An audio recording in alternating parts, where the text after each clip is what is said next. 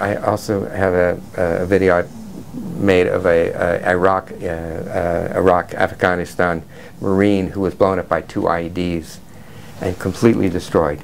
But again, in a relatively short period of time, not that this is the whole story, you see him come back into life, come out of this state of complete shock back into life.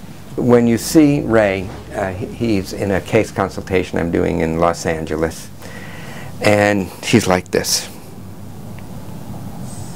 And I talk to him, and he doesn't move his head. He's just locked in shame and defeat. And we're talking a little while, and I said, well, Ray, if I could help you, what would you want? What kind of help would you want? Is there something that would be useful for you? And he said, well, I can't deal with crowds of people. I can't deal with people, of course, at all. And I said, well, okay, you came to the right place, because the room was full of students. And so very gradually, I started to give him some education, and I could see that this whole shock response, because he was literally blown in the air. He woke up 2 weeks later in the hospital in Landstraub, Germany, unable to walk, unable to talk. And you see him come out of the shock and feel, I mean, within 10 or 15 minutes, feeling relaxation in his whole body, feeling energy streaming in his body. And he was diagnosed with many, many things: TBI, severe PTSD, chronic pain, and Tourette syndrome. The reason he was diagnosed with Tourette syndrome is because he was like this. And you don't get Tourette syndrome overnight. But anyhow, I realized that what he was doing, this was a protective response of pulling his body in and trying to orient to where the sound was coming from. But before he could do that, he was in the air.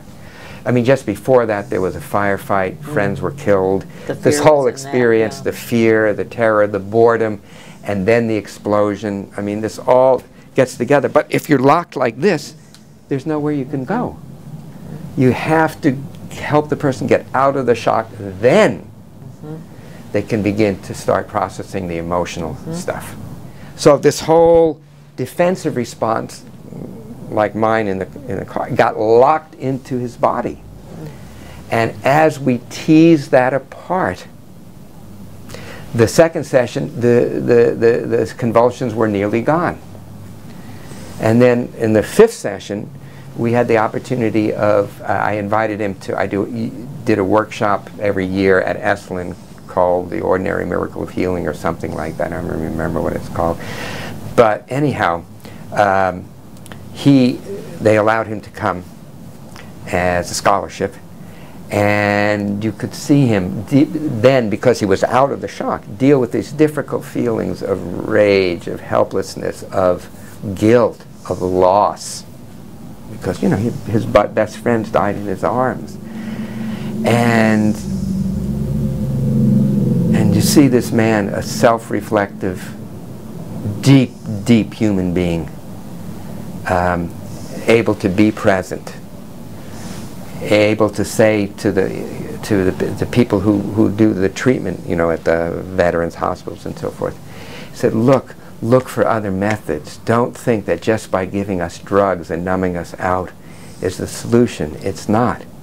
There are other avenues there. Please explore them. Please let us explore them. And he's now married, has a child. Of course, he's had, you know, different problems. He's had to, you know, deal with many things as you do with a new family. And he's back. He's in college, you know. And you know, we keep in some contact, and possibly if I'm ever doing some groups with vets, he's volunteered to come along, and I've invited him, and he's volunteered to come along to be part of those groups. And when the veterans come back with this trauma, the effect this is going to have on their families, on their children, on their communities, on all of us.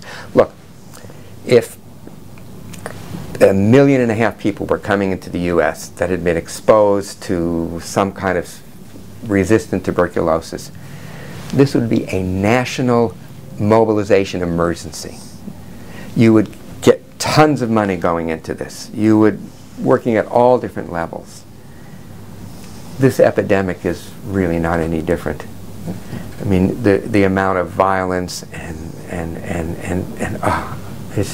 it breaks my heart. It really, really breaks my heart that we're not mobilizing to deal with this.